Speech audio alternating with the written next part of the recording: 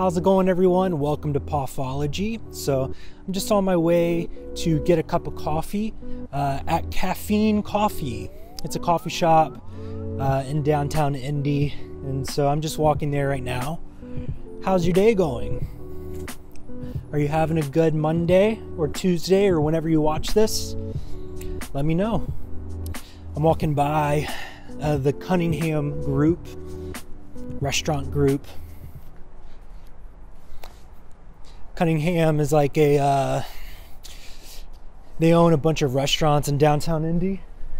So a lot of fancy restaurants. They own Vita, which is that way. They own Livery, which is a really great restaurant. Yeah, so they're just super fancy restaurants. And I guess that's their complex. Their Caffeine Coffee is a pretty small coffee shop. I don't really come here often because I'm a Calvin Fletcher boy, but I'm just gonna stop by here, get a cup of coffee, vlog a little bit, talk about whatever.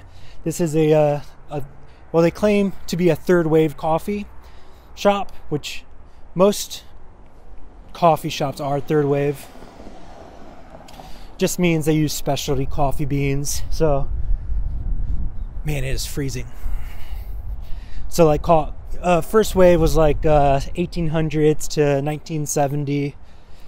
Just general whatever coffee, mainly all burnt coffee that just tasted probably all the same. Your Folgers, your whatever. Then you got second wave was like 1970 to 2000. Think of Starbucks Frappuccinos, just trying to make the most money you possibly can make at a coffee shop. And then now, since the 2000s, you've had like third wave coffees. So that's your specialty coffee beans, your more ethical coffee shops that try to give profit to the farmers, stuff like that. So that's what I'm doing. I'm going here. Man, I did not know it was going to be this cold. It was pretty sunny this weekend, but now it feels like it's like 32, 33.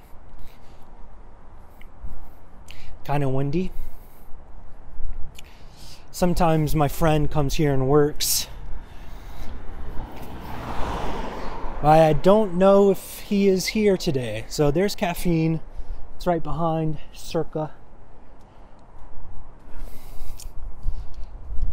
Hopefully they're open. Watch them not be open. It says they're open. Okay. I don't know if I'm allowed to film in this. I'm gonna put my mask on. So I'm gonna go in recording, and if someone says something, I guess I'll turn it off. Hold on. Okay.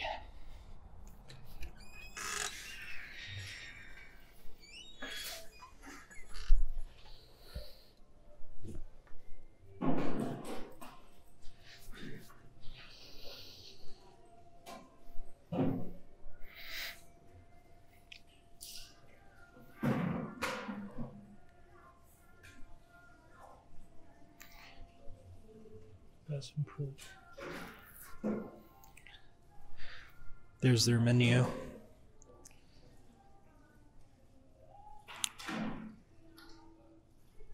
I've had their Spanish latte. It's pretty good.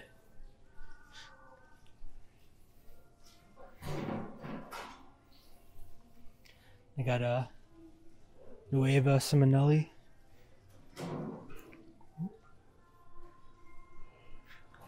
Ooh. All right, I'll be right back. Hey, thank you. You too.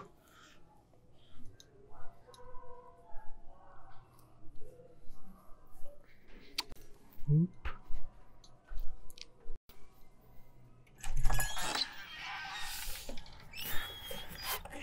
So I just got a regular cup of coffee from Caffeine.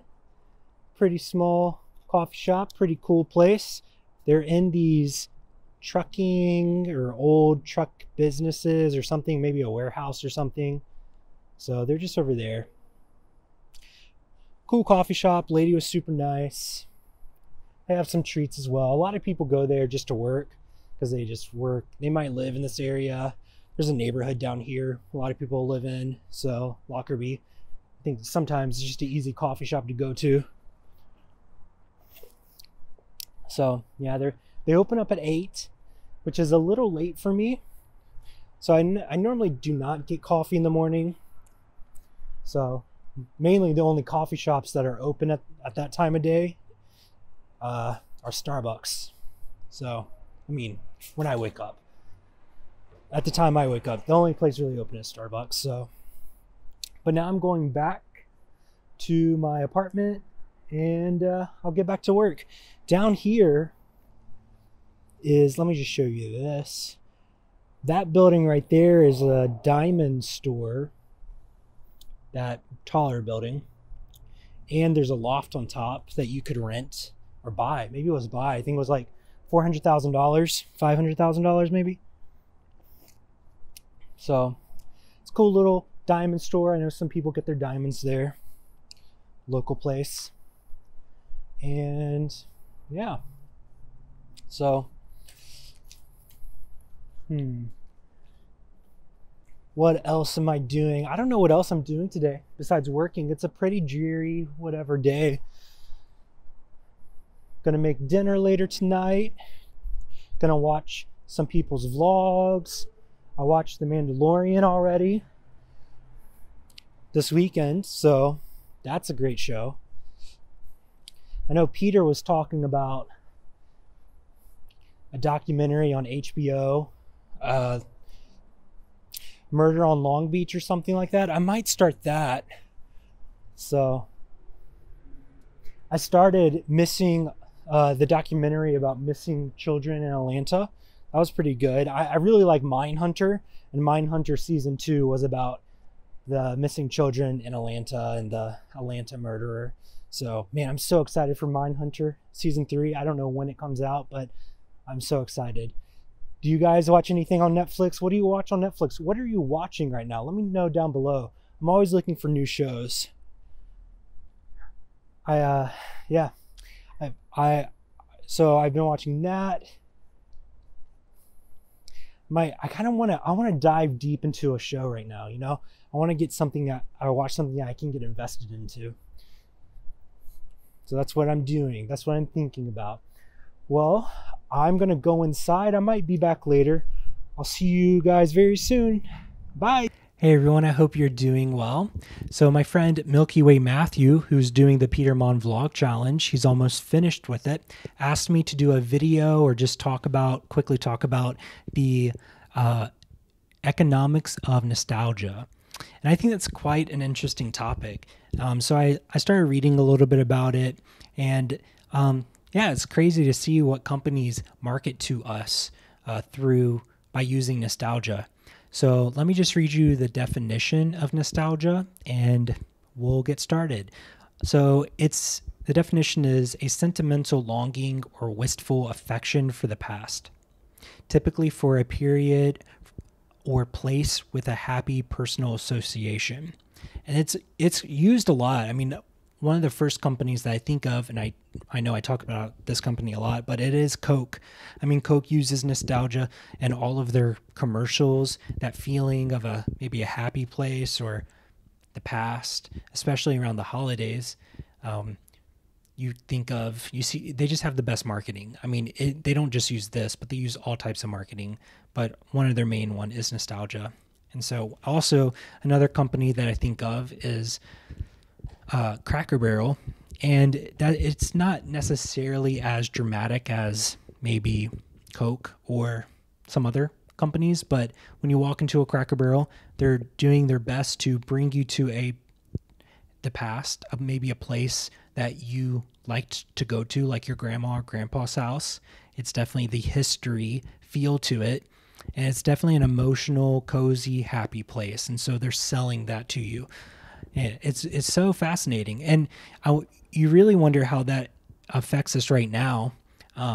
During COVID, stuff is not exactly the happiest, but companies are able to possibly take advantage of that by making you remember the happy times, and you connect that with that product to get you to purchase it.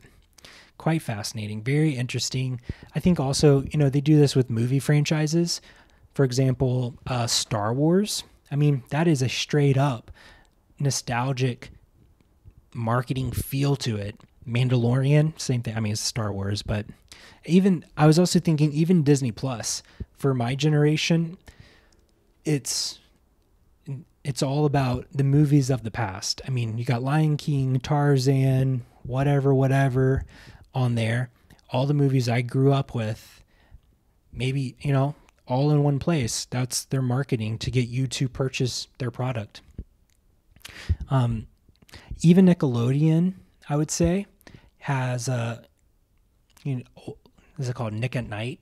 All of their old TV shows at night that, not theirs, but just older TV shows, very nostalgic feel. So it's a really interesting emotion to use, and you know, for consumers to purchase products. Not even that, just in any way. Like if you're giving a speech, you can use that some form of nostalgia to get your speech to be more interesting, or whatever you're doing. Maybe you're teaching a lesson to someone older who can feel that. Even kids can feel it, you know, going back to the days when blah, blah, blah, blah, blah. They can relate to that in some way. So, yeah, so that's my thought. I would, you know, another group that does that, I think they do it really well. Well, two groups, universities and colleges. I mean, if you think about it, there is, especially in American culture, I'm sure it's the same in UK, that feeling of your parents went to college. If your parents did go to college, at least for me, my parents went to college, my grandparents went to college. It's that feeling of there is a family tie to a university. It's a very emotional place, and your parents talk about it like, oh, how great it was. And universities use that to their advantage. And they even now, they make sure that students make intentional memories. So later on in life, you'll talk about it. I mean, that's kind of the whole idea of student community. It's also a retention thing to make students stay, but also to make memories. So later on, you can donate, especially for private universities.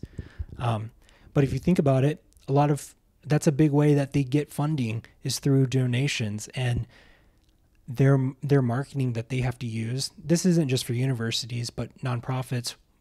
Well, let me just finish the universities. Is they want you to remember the good times you had. So, but in general, I'm pretty sure I heard a stat that like the most amount of money ever will be being passed down in the next generation. So once boomers die, a lot of money will flood into the market. A lot of their retirement money, their money that they saved so long, even so a lot of that money will be passed down, and there will be nonprofits trying to get a piece of that. And I think a lot of nonprofits will have to hone in on that nostalgia feel to get them to donate to them. However that looks, I don't know how that will look for, you know, maybe an animal corporation or nonprofit, but definitely for university, that's pretty easy.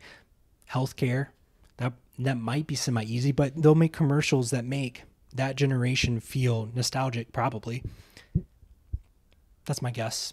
It can't just be, oh, you're doing so much good. It has to be another emotion tied into it to get the rest of the money. I don't know what I'm talking about. Okay, so that's all. That's my thought about the economics of nostalgia.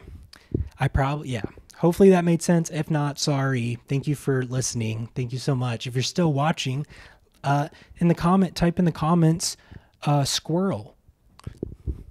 Squirrel. Yeah, type that down. Okay.